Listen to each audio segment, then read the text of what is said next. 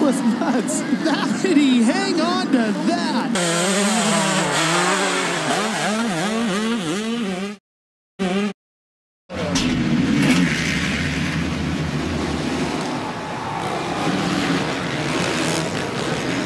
Taking a look at these lap times. Well, let's go to this replay here. Now watch Kennard.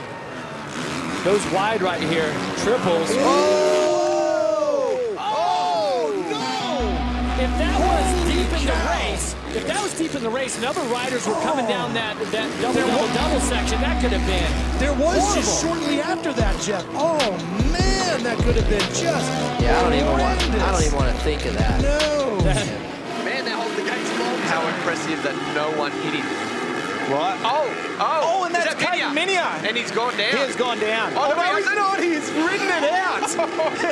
How did he not lay on the ground there? All the way up and over. That is Ricky Carmichael-esque from back in the day. Just not willing to let it go. Ride it all the way to the ground, RC always used to say. And that was the kind of attitude that we saw there. That's rider number 19, Mike LaRocco, out of LaPorte, Indiana. He'll be aboard a Yamaha. Time ran out for Matasevich as his bid fell short on the last lap.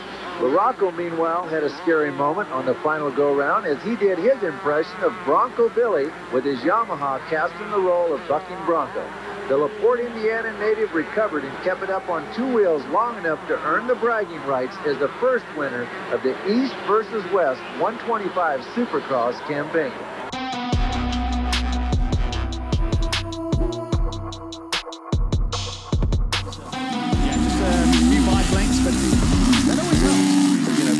Revving right behind you. It's a little insurance policy, just what happened there? Yeah, watch this, comes out. This is what we said about this track. Just hits that little, look at this. I mean, that. And what's weird is we showed it in slow motion, but in a rider's head, this is all happening in slow motion. You're just going, oh no, because there's nothing worse than the feeling of going over the bars. You know that motorcycle is going to tackle you. Yeah, almost a front flip, but then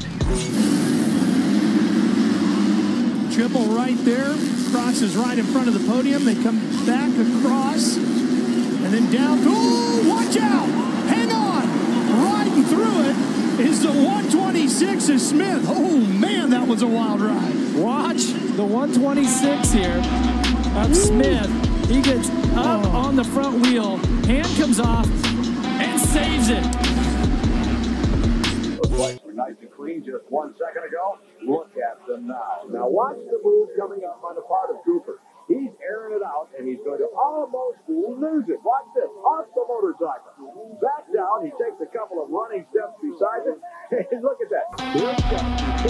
Look at this. As he flipped off the back, why he didn't let go of the motorcycle when he was way up in the air is beyond me.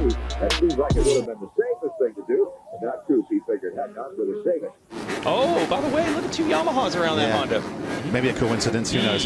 Revs are up. Let's go racing here at Pala. Pretty quick gate drop. Where are our championship runners, Ferrandis and Jeremy Martin? Watch the left-hand side of the screen on the replay here for the number 6. Oh, how did he save that? How did we miss that? But yeah, that was, we missed that one. But you know, off the track, a lot of times you get water runoff and it's not packed. You can see how soft that was. And the 63 of Melross. He's on the 5150 energy drink Yamaha. Oh, Hayden almost comes flying off the machine. Talk about a bone-jarring hit. Wow, that was suspension crushing. Yeah, we talked about, what was it, Morton coming up short earlier. This was even a harder hit, but hasn't really stalled him out. He's regrouped. Ricky Carmichael going for his 4th win here in St. Louis of all time. He's won in 125s. He's won in 250s. He's going for his 40th overall as well. Watch this in the look. Well, when you got going as fast as Ricky Carmichael is, that thing is rocketing. He's got a little on the edge of the run. The bike danced. He just held on the throttle. Look at, comes flying in the whoops. That guy is so strong. He's has arms on the motocross. He's an animal. Look at this thing. Hop, swap. He hits his last bump. The thing kicks to the left. He lands. he goes. He doesn't even miss a beat. Had that thing gone right instead of left, he would have gone down. But I got to ask you about that save. How did you save that bike through the whoops?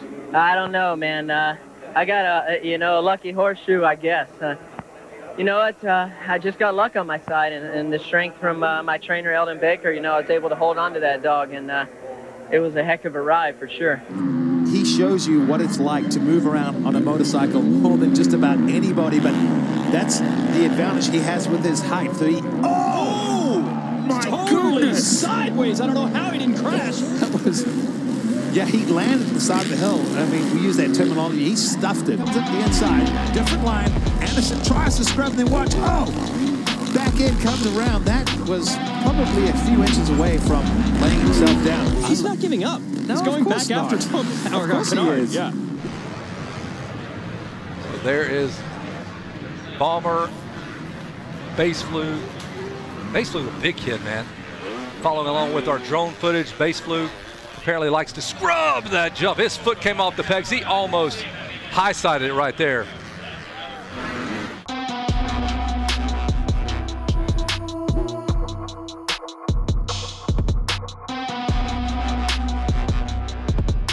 Both riders missed the triple. That's going to allow PJ Larson, Anderson, Lemoyne, and Sipes. Oh, Durham! Wow! How did he hang on to that? You think that will get your heart rate going here as he's clinging by a thread to the lead here. Watch this. Watch Durham. Slides out a little bit. His feet comes off. Does a reverse knack-knack into the pole that keeps you from cutting over that corner and still has the lead. And it's the final lap, too. Watch Dungey here. Dungey, watch how he comes over. Metcalf is there. And Dungey jumps right over the top of him. Just clips his hand. So that's big as well. So these guys are going to leave it all out there. He's the leader. Joey Savatgy is second. Oh, Osborne! Did he go off the track? How did he hold on to that? That had to have given him a big wake-up call. Looked like the front end bounced and washed out, hit the ground, caught, shot back. Watching the back corner of the screen. Watch the front wheel. Watch. It goes tuck, bounce, and then I cannot tell you when it went wrong, it couldn't have gone any better. We saw last week for Ferrandis, it just went really bad when it went a little wrong. That right there, the bank saved him. As we look down the bottom end of the circuit, here's Gauthier Paulin coming towards us. But Paulin pulling the pin here, respectful of the number 21 Kawasaki rider. Oh, Paulin! Oh, big moment. Just got on the gas. The front end got away from him. Almost took out Sean Simpson inadvertently. Just carries too much speed in, look. Wasn't settled. Almost off the bike. Almost catches Simpson. Simpson goes down, but then somehow retrieves it. And then he just catches the side of the fence there.